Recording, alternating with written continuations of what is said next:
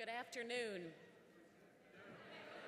There we go. It's a dark room, but you've got lots of energy. We'll do it again. Good afternoon. On behalf of the White House Council for Community Solutions, I want to thank Opportunity Nation for their commitment to improving this country and giving us all the chance to come together to commit to improving opportunity for all youth. In 2010, President Obama brought together our council from business and education, philanthropy and government, and even with the considerable efforts of John Bon Jovi from the rock star industry. The President asked us to help identify and raise awareness of effective community-based solutions to our nation's most serious problems. Well, this was a serious council, and we listened, studied, and chose very quickly to zero in on one essential community need: putting every young person on a clear pathway to economic opportunity.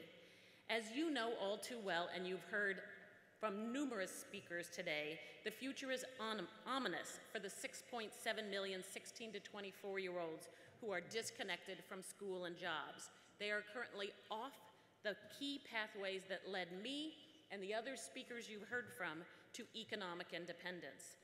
And it's costing them dearly, but it's also costing our cities, our states, and our nations over $90 billion per year by having these opportunity youth lacking opportunity.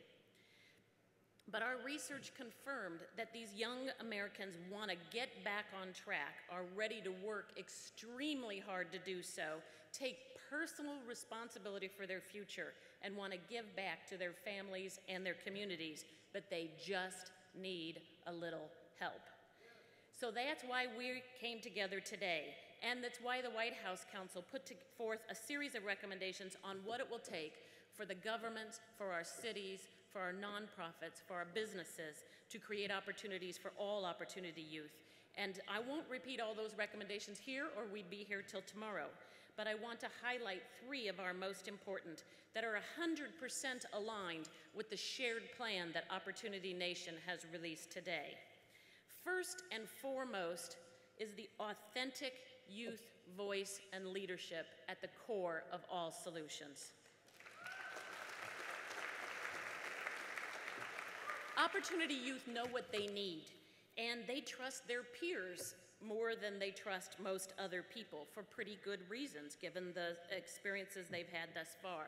So it's my belief, and it was our council's belief, that whether you're the mayor of San Francisco, the CEO of Amazon or LinkedIn, or the nonprofit leader running a youth or family organization, you need to bring young people to the table, not just as a feel-good effort, but to listen, learn, and let them lead us to improved solutions for all young people. Out of those recommendations came collective impact, engage employers, absolutely critical to achieving the objectives that we all have been talking about today. So we've got something very special going. We've got visibility with people like Judy Woodruff and Ariana Huffington and others at the table, passionate about this issue and ready to put the spotlight on it. We've got a shared agenda, the youth, the Opportunity Nation, the White House Council, and others coming forward. But now we need the resources, and we need the implementation. And that's going to take sustained commitment by all of us. And I'm really pleased and proud, representing the White House Council, but also as an individual leader, to be joining you here today as we begin to take these shared agendas and move them to the increased resources and increased impact that we're all seeking. Thank you very much.